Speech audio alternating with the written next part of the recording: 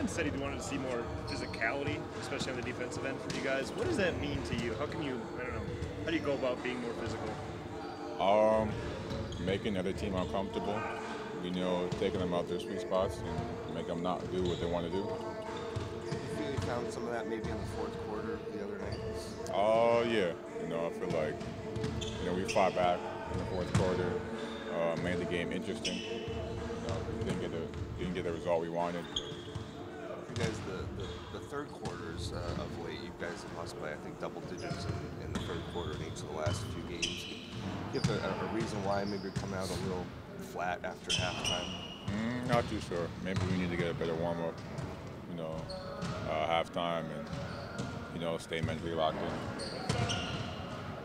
Andrew, can you feel during the season when things aren't going well, like just a little bit of slippage in terms of maybe the stuff that you were pretty tight on coming out of training camp with the extended practices that you guys were able to have? Oh, yeah. You can talk about the losses. You can lose one game, 2 games, but when you lose 7 in a row, then, something's not right, and really good practice. We're going to have a good practice today, and hopefully we can fix things for, Wednesday night. Do you have to fight the urge to kind of try to overcompensate maybe and do too much? Not too much. He's always wanted to stay solid. That's what helped us, get off to a good start this year. We slowed down a little bit, but just going back to staying solid. Do you like the practice of having a coach, assistant coach assign you, and, all the players, different matchups during the season, like you had Ryan early in your career, you got David now. How does that work?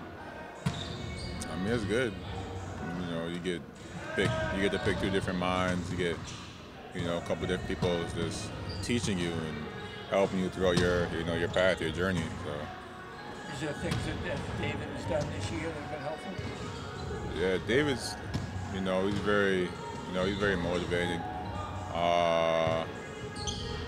He's very big on, defense, closing out.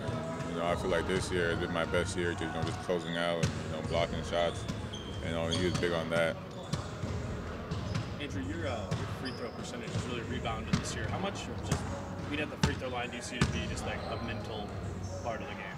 It was good because I was shooting a lot of free throws, and right now I feel like I'm in a good rhythm and I'm comfortable there, so it makes me want to, be aggressive and get there more. Anything with your shot that you changed, or is it just a matter of same thing, same thing. It's all mental.